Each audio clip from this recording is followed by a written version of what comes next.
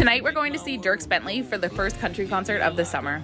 As soon as we got there, me and Lish grabbed some drinks and then went to the lawn. If you've never been to Bud Stage before, the lawn is all general admission and it's so much fun. It's truly the best energy and I always run into someone I know here.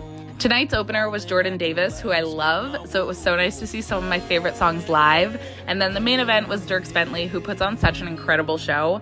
I think this was my third time seeing him, and I'm always so blown away. He just plays the perfect mix of his old stuff, his new stuff, and 90s country, which is like my sweet spot. He also comes out in costumes, and there's like a bit of comedy happening. It's kind of an outrageous show, but like in the best way. I definitely recommend seeing it if you have the chance. Overall, it was just the most fun night, and I'm so excited to be back at Bud Stage. I haven't been here since like 2018 and it is truly the best venue. It feels so fun.